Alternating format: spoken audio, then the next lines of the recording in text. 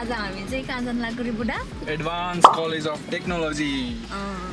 मेरो ब्रदर मिलन ब्रोले आज इन्भाइट गर्नुभएको छ हामीलाई हैन त्यहाँ केही प्रोग्रामहरु छ अरे सो रोबोटिक प्रोग्राम्सहरु टेक्नोलोजी सम्बन्धी जुन म एकदम इन्ट्रेस्ट छ मलाई अनि त्यहाँ अरु कार्यक्रमहरु नि हुन्छ अरे so excited day out Saturday हैन स्याटरडे डे आउट यो पनि एज अ स्याटरडे ब्लग जस्तै हुन्छ नि अब स्याटरडे नै फ्री हुन्छ स्याटरडे त हो नि बुढा है बाइ द वे गाइस हाम्रो आउटफिट आज सेम छ हुबाको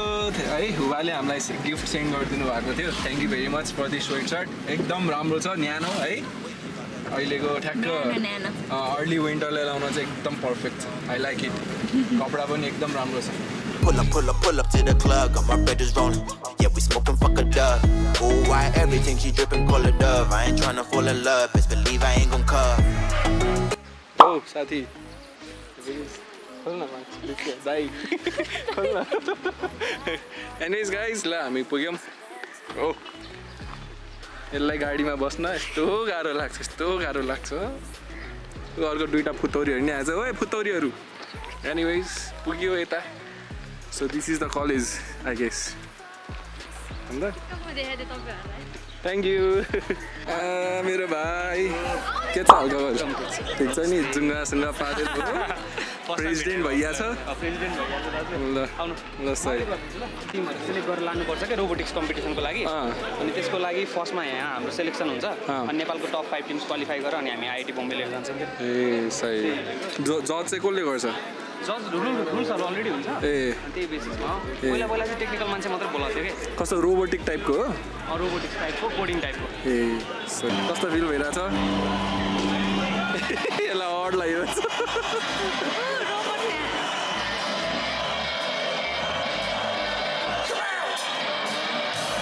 बुढी हान्न दिन पहिला ल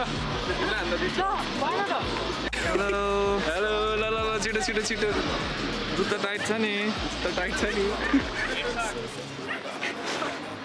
ल हान रे अलि दौडेर हान ल त्यो टारमा छिराउने हो गर्ल्स एन्ड देयर माइन्ड के हान ल कम अन उफ्राउन पर्यो यसको लागि त बल अनि उफार हैन यतिकै उफार्ने मिल्छ त कसरी मिल्छ सानो मा हान्ने देखौँ यस हो त्यसरी ओ अलिकति ल यो मात्र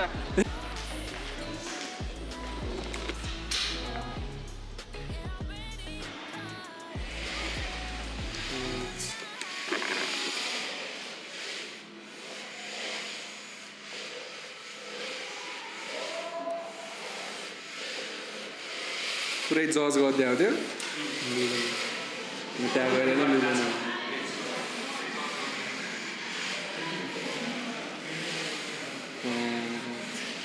सर्टकट हान्दिएर ल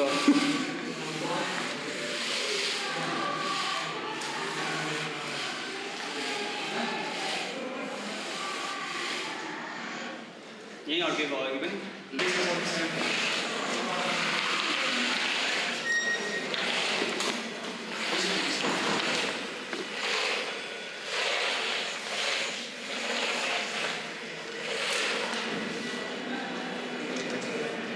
बाध्य होला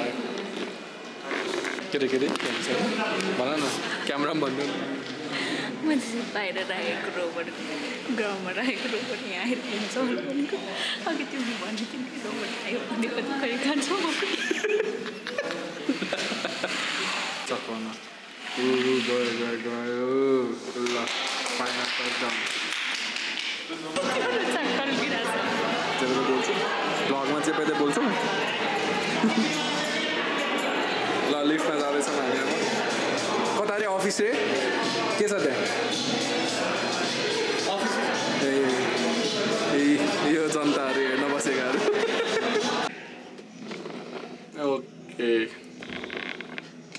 प्रथम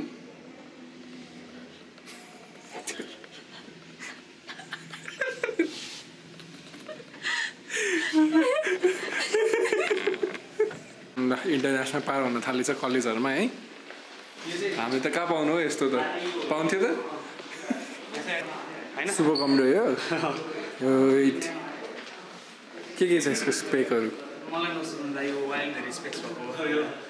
GeForce RTX रहेछ ऱ्याम अनि 4वटा स्लट रहेछ जुन पनि गेम चल्छ होला यसमा त ल कोलाई थाहा छ कमेन्ट गर्नु है त यो के छ स्पेक के 850 GB सुपर कम्प्युटर है के गर्छ यसमा सब गेम चल्छ सानो यो टेबल पनि तल लिएर गएको छ ए हो चल्दैन चल्छ नि अलि चाबी चल्छ मजाले चलाउन मिल्छ अहिले अलि चाबी हुन्छ क्या त्यो चाबी छैन चल्यो नि त साथी जोडेर गर्नुपर्ने यस्तो इन्जिनियर भएपछि के चाल्छ टेबल हो क्विक साइमुलेट गर्नलाई बनाएको ए अझ त्यो मोटर जोड्नु बाँकी छ यो चाहिँ यहाँ आफै बनाइरहेको रिसर्च एसिस्टेन्टले 3D प्रिन्टर फुल 3D प्रिन्टर हो फ्रम स्क्रैच आफै बनाइरहेको ए हो यो चाहिँ किनेको 3D प्रिन्टर भयो डाइरेक्ट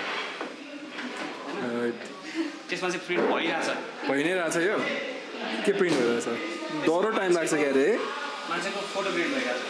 मान्छेको फोटो प्रिन्ट हुन्छ ए यसलाई लिथोपेन भन्छ झ्यापी देखाउनु ए यस्तो हुँदो रहेछ सही हो है त्यस्तो टेक्नोलोजी बन्दै रहेछ ल यो प्रिन्ट हुँदैछ सही हो बास्केट ए यो 3D प्रिन्टरको 3D प्रिन्टरै गराएको सही हो यो केबाट बन्छ यो यहाँ फिलामेन्ट हुन्छ क्या फिलामेन्ट भन्छ यसलाई यो फिलामेन्टबाट यहाँ जान्छ होइन अनि यो तातिसकेपछि चाहिँ मेल्ट हुन्छ नि त्यसको 200 डिग्री सेल्सियसमा मेल्ट हुन्छ क्या अनि 200 डिग्री सेल्सियसमा यो तल जान्छ अनि यहाँ फ्यान चलिरहेको हुन्छ क्या त्यो फ्यानले कुल पनि गरिरहेको छ क्या अनि सोलिडिफाई हुन्छ क्या कति त बिग्रेको देख्छ नि भिडियो वाइल्ड धेरै बिग्रिन्छ त यो पनि यो ल्याम्प छ नि पहिला हाम्रो कलेजको लोकेसन हो क्या ए हो ए यस्तो लोकेसन वाइट भन्छ त्यो रोज त्यो हात निकाल्दियो एकछिन है सामानहरू बोक्ने अनि यो पास क्रस गर्दै जाने त्यहाँ लास्टमा एउटा खाल्टो पनि छ क्या त्यो खाल्टोमा त्यो सामान राखेपछि बल्ल त्यसको बाटो कम्प्लिट हुन्छ क्या त्यो नहालिकन क्रस हुँदैन क्या सर आएर हिँड्नु हुन्छ कस्तो जुन एआई पनि युज गर्छ नि त एआई युज गर्दैन यहाँ रोबोटै युज गर्छ रिमोटले अनि जसले सबभन्दा सर्टेस्ट टाइममा गर्यो त्यसले यत्रो ज्ञानको मान्छेले मैले के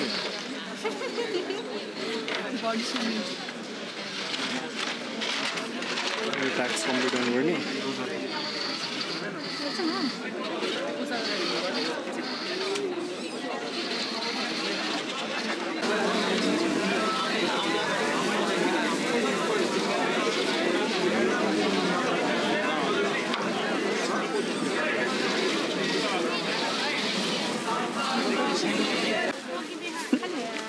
पानीपुरी भन्छ त के हो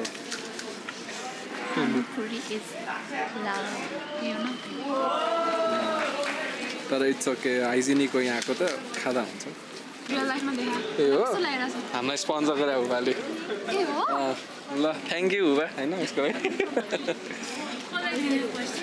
हुबाको सर्चर्स के म सोचिरहेको थिएँ किनौँ भनेर किन्दा हुन्छ राम्रो छ चल्दैछ यहाँ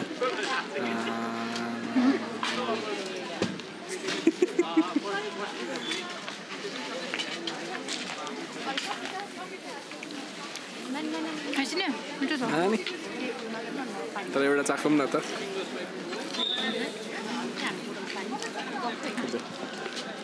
हो खाऊ न तिमी पनि दिइरहेको छ हो खाऊ न एउटा म भरिदिन्छु नि ल भरिदिए सपोज यो चाहिँ पानीपुरी एड है त्यही सपोज भइरहेको थियो अरे 1 करोड पाउँदै रह्यो एडले तिमीले त्यो एक साइडमा नि र थ्याङ्क यू हजुर पिरो ठिकै खाने एउटामा दाइ भनेपछि भाउजू यहाँ छिन्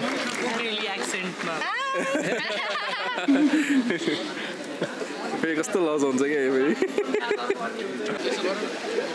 हाततिर खाएको चाहिँ किन खिचिरहेको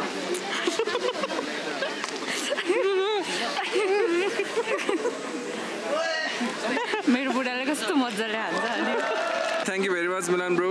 है यस्तो राम्रो इभेन्ट अर्गनाइज गरेर चाहिँ अझै राम्रो हुँदै जानु होइन ग्रेजुएट भएपछि भेट्नुपर्छ अब दामी है ल थ्याङ्क यू ल thank you for the gesture है मैले त इन्ट्रोड्युस गर्नै बिर्सिरहेँ है ल भाउजी यही हो ए हाम्रो स्कुलदेखिको हामी सँगै हुर्केको भनौँ न उसको दाइ मेरो आफ्नै क्लासमेट हो है ल गर्मी हुन्छ नलागे जाडो हुन्छ के यही थियो यो कलेजको जर्नी कहिले एक्सपिरियन्स नगरेको कहिले एक्सपिरियन्स गरेँ आज तिमीले गरेको थियो मैले पनि गरेको थिएँ र हामी चाहिँ यो यस्तो कोजी रिसोर्टमा आएको छौँ पार्किङ पनि रहेछ है भन्न दामी छ जाउँ हो यहाँ एकछिन चिल गरौँ मुभी हेर्न जाने हो वाकान्डा फर एभर जाउँ न हेर्न जाउँ के बस्ने त घर गएर सुत्ने त हो है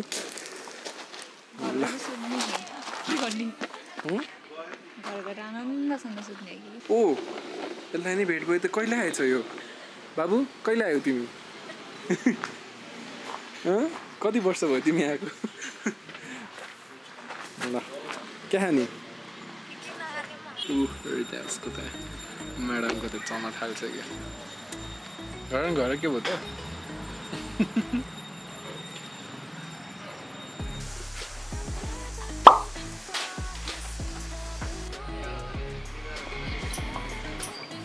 साथीभाइ ल हामी चाहिँ घर पुग्यो होइन अब त्यहाँ घरको अपडेट हेर्न जान्छौँ है त ल अहिलेको घर अपडेट चाहिँ यस्तो भइसकेको छ जग उठ्न लागिसकेको छ एन्ड रेडी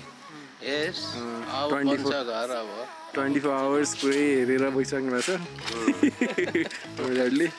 छोराछोरीको लागि घर बनाइदिँदै है गाइज अब यहाँबाट यस्तो सिन छ